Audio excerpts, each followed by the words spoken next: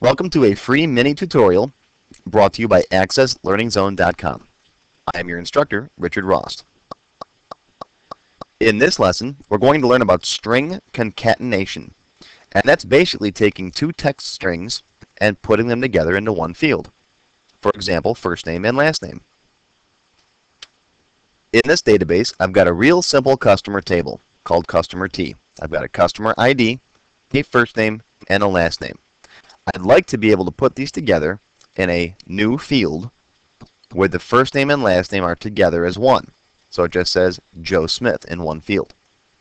Now I don't want the user to have to type this in, so I'm going to use a query to do this, although you could do this in a form or report field as well, but I'll do it in a query. So I'll go to Queries, and then New, Design View, OK. I'll bring just my customer table in by double-clicking on it, and then I'll hit Close. Now down here, I'd like to see first name and last name in my query, so I'll double-click on them to bring them down here. And I cover basic query design in my Access 101 class, so in case you don't know what I'm doing now, go ahead and take Access 101 first. Now I'm going to create a new field in here. I'm going to call this my full name. I'm just going to type in the word full name, colon. That means I want to set it equal to something. First name, ampersand, last name. That says take first name and concatenate onto it last name. Now if I run my query, you can see I've got a new field here called full name with Joe Smith, Sue Jones, etc. one right on top of the other. Now, I didn't put a space in there, did I? That's okay, we can add that as well. Let's go back to Design View.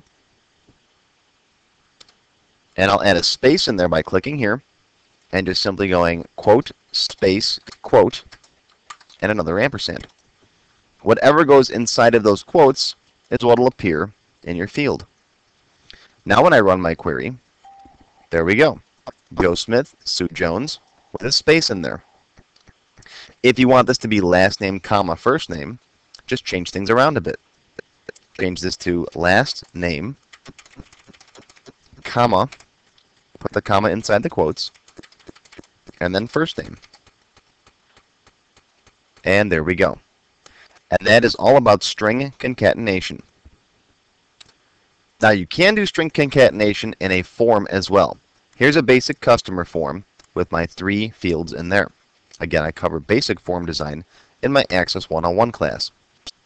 I'll add a text box to the bottom of my form, and I'll open up its properties by double-clicking on it.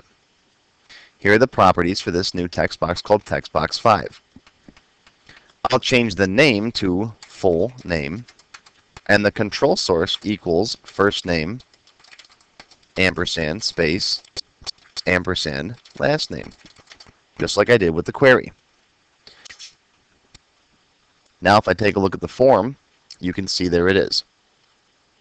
So string concatenation works in our forms, reports, and our queries. Now I've just covered the surface of string concatenation. There's a lot more we can learn about it, and I cover a lot more about it in Access 104, my Access 104 class. So come onto the website, AccessLearningZone.com, !GOAC 104.